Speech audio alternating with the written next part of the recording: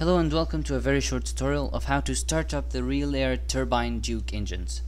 So each step is part of a checklist and should be performed precisely to make sure everything is working properly and as it should.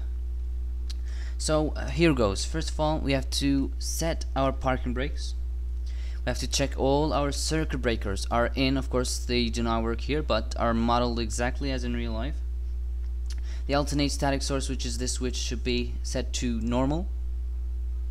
Cabin temperature mode should be off, which is switch right here, which controls it's like the air conditioning of the aircraft. Landing gear handle should be down. The condition levers, which are right here, should be 0%, should be idle. Propeller levers should be high RPM, fully forward. Throttle or power levers should be idle. That's good. The left sub-panel switches are all off. So let's start our aircraft. First of all, battery switch to on. Second thing to do, we have to test our annunciator panels, which show several indicator lights. We have two annunciator panels. So first one, test, click and hold. All the lights are working and fine. Okay, good. Right annunciator panel, test, click and hold, all lights are working, it looks fine. So now we should put our both fuel selectors for the right engine to on and the left engine to on. Okay, so now we have set the fuel selectors to on, and we have to check the right engine and the left engine fuel pressure annunciator red lights should be on, because we do not have any fuel pressure, which is indicated by this instrument right here. As you can see, the right and left fuel pressure is a 0. That's perfectly normal. Now we have to start our electric pump 1 for the right engine and the left engine. So we click both pumps, check the sound, check the rise in the fuel pressure in both engines, check the engine fuel pressure annunciator lights. They have turned off because we have fuel pressure reading on the instruments in the green range, so they should go off. After that, finally, we have to check the voltmeter reading, which as you can see here is 24 volts. Now we can go ahead, starting with our right engine. By convention, we always start our right engine. So first of all, we have to put the right ignition engine switch to on. Okay, and we have to check the right ignition annunciator light and check illuminated. So it is illuminated, so that's good. Now we put the right generator or starter switch to starter on, and we check the starter annunciator light and it's illuminated, and wait for the NG to reach 12% or higher, and that's very good. Here, this is very important. Parking brakes should be on, and right click the right condition lever and put it to low idle, about 30%, no more, or else the engine will start spooling up and the aircraft will start going crazy. Now we have to watch for the instruments. Now we should watch for the stable NG rising, and the ITT, which is the interstate turbine temperature, and the NG should not go beyond the red line. None of the engine indicators should ever go beyond the red line. If they do, you have to cancel engine start immediately by pulling the condition levers to idle. After that, we have to monitor the NG. Should be about 50 to 51%. That is very good. We have to check the right engine oil pressure. I'm gonna just move this here for a second. And as you can see that the right engine oil pressure is in the green and the right engine oil temperature is in the green, so that is very good. Now we're gonna put the right engine ignition switch to auto.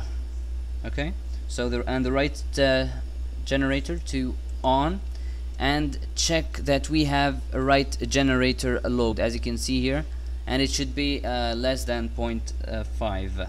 0.5 should be the maximum. Now we're gonna turn it off until we put it on off, until we do the same steps for the left engine.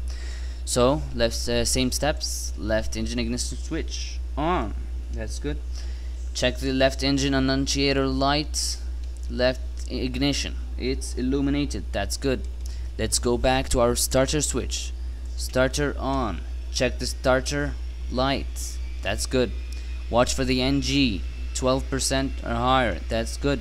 Right click, stay in position, and it will start working fine. That's good. We have to monitor the ITT and the NG. Should not cross the red line. Wait until it stabilizes. Check the left engine oil pressure and temperature. Both are in the green, so that it's very good. And watch for it to stabilize. So the NG is 50 to 51%, so that is very good. Now we should put the left engine ignition switch to auto, and we should turn on the left generator to provide us AC current, and the right generator too, and watch out for the loads, and they should not exceed 0.5. Alright, so as you can see here, most of the engine lights, the red lights, have gone off. So for the last steps, which are the after start checklist steps, so we should start our main inverter. Standby inverter is just a backup, so we put on the main inverter. Start the avionics master switch to on. Now we have electrical power to all the avionics of the aircraft. Set the lights as required, so I'm just gonna hide the yoke here. If you click on the yoke, it goes away. Gonna set the beacon and recognition lights and taxi lights, because we're gonna taxi in a bit. Start our radios. As you can see here, these are the on and off switches on our radios, our transponder, our GPS, and our ADF as required. So now we should turn on the cabin temperature mode selector, so we can select if it's a hot day, we can cool the aircraft, and if it's a cold day, we can heat the aircraft. So that's good. Now we should check the annunciator panels. We should make sure that both annunciator panels have no red warning lights, and we should test them and reset them and make sure that no lights are on. Do the same thing for the left annunciator panel, and they're okay. Once the engine is starting, there is an engine driven fuel pump which works continuously as long as the engine is working. The electric fuel pump is just used when the engine is running, so if we turn them off, it's okay, we still have fuel pressure because the pump is now engine driven. But when you take off, it's better to leave it on so that no problems can occur. Now we can have to check all our instruments, that the attitude indicator are working fine.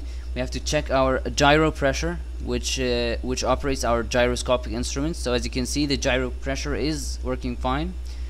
And the gyroscopic instruments are the attitude indicator, the headache indicator, and the turn coordinator, and all of them are working fine. All the instruments are stabilized. Here is the DME switch. And all the annunciator panels are working fine, instruments are working fine, engine is stabilized, and that is all for the engine startup procedure. It's truly an amazing aircraft. So if you have any questions, any requests, any criticisms, if you want me to talk faster, slower, different accent, if you want me to become more detailed or simpler in my explanations, if you want longer or shorter videos, I'll be glad to abide by your requests.